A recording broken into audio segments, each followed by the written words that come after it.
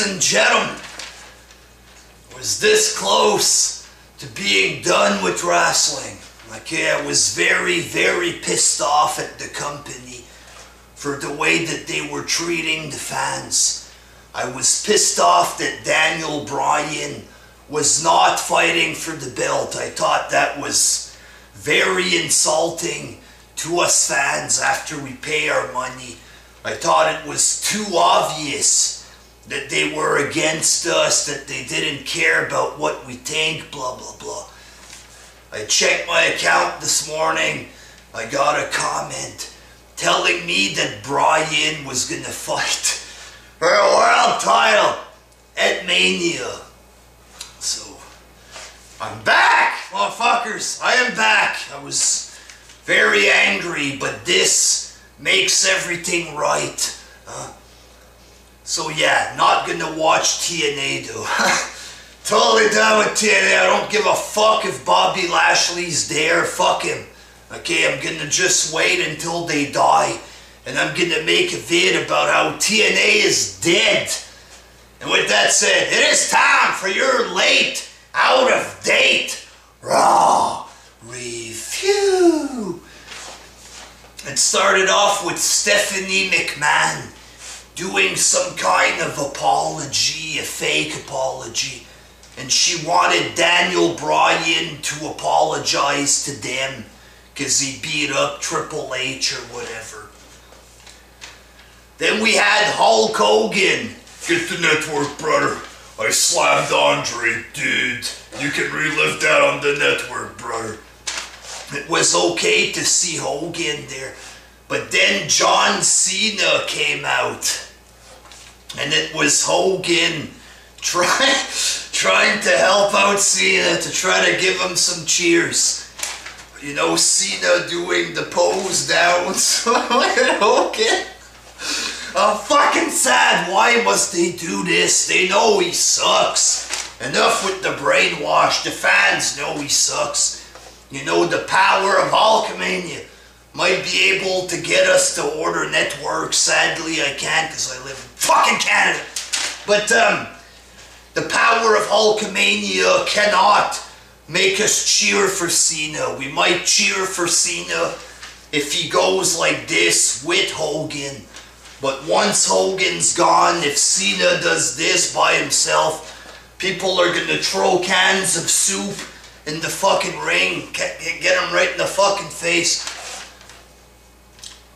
Humiliating, totally weird to do this Cena crap, all that to promote a guy that sucks.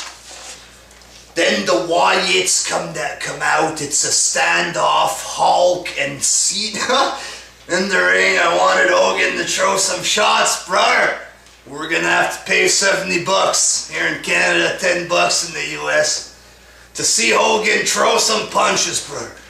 It's gonna be $70 well spent, I tell you what. Then it was Cena against Eric Rowan. Hogan was in his corner. Match was just throwaway garbage, basically. Eric Rowan got rolled up for the win. He always loses the same way, Eric Rowan. As soon as he's on his back, he's fucked.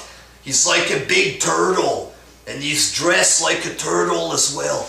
As soon as he's on his back, he freezes. Then he gets beat, so same old shit there. Second match, the Usos defeated Ryback and Curtis Axel. Match was just throwaway, boring crap. But the Outlaws were very funny on commentary, giving excuses why they lost to the Usos and shit. Third match, Big E defeated Jack Swagger because of interference from Cesaro. Swagger was giving shit to Cesaro. He got rolled up and pinned, so afterwards they were face to face, Cesaro and Swagger.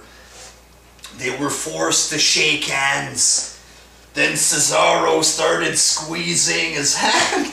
And Swagger started yelling, "Let go! Let go!" was funny, so match sucked, but that part was funny.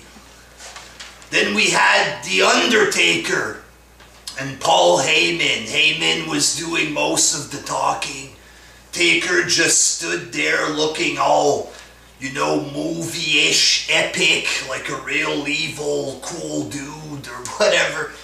Looked very cool, Taker. Heyman was cutting a promo, I guess, to try to scare him. Taker said something cool there about the unknown or something. And about a suffering, a very good segment. Pretty cool segment. Fourth match, The Shield. Seth Rollins and Roman Reigns defeated the Rhodes Brothers. It was a pretty good match overall, so this was set up by Kane because Kane wants them to prove themselves or something. Roman Reigns got in his face before the match, so I don't know if there's going to be some type of Kane against Shield feud. I don't know. I thought they would be split up by now, but maybe they have other ideas. I don't know. Fifth match, the Bellas defeated AJ and Tamina. Who gave a fuck? Nobody! Then we had the Daniel Bryan Occupy Raw segment. What a thing of beauty this was. And that is how you promote a fucking t-shirt. 50 guys in a ring wearing Daniel Bryan t-shirts, so that's what I'm fucking talking about. I made a vid like a month ago on my other page that is now dead. Talking about how they only promote the Cena shirts. And that is how you fucking promote a t-shirt. Not just a grey piece of trash that they never promote, so this is like a sign that they're gonna use Bryan for real as a top guy if they're going all out to promote the shirts. Anyway, Triple H comes out. He tells those guys to leave the ring. Bryan says he's gonna leave if he gets his match against Triple H. Triple H agrees to the match because he's all raging and shit. And then Bryan says, if I beat you, you put me in the main event for the world title.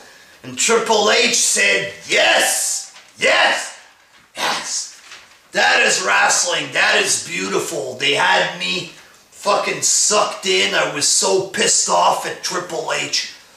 And now everything is just sexy. It's beautiful. It's amazing. When wrestling is done right, it is the best form of entertainment on the planet. Yes, they piss me the fuck off a lot. It's because I know that it can be good.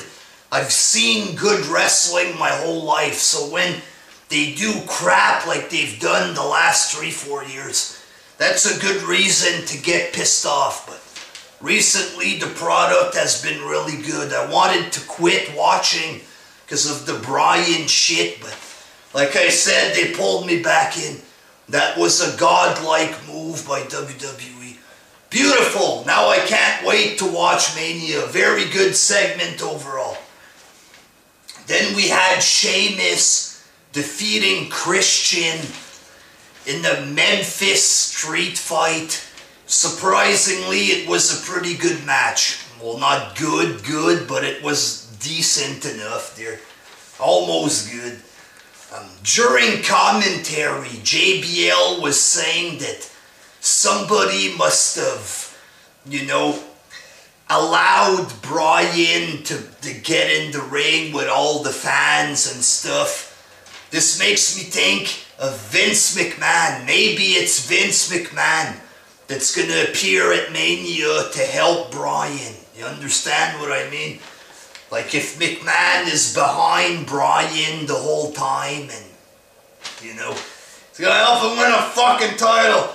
In the main event, Bryan and the Big Show defeated Batista and Orton.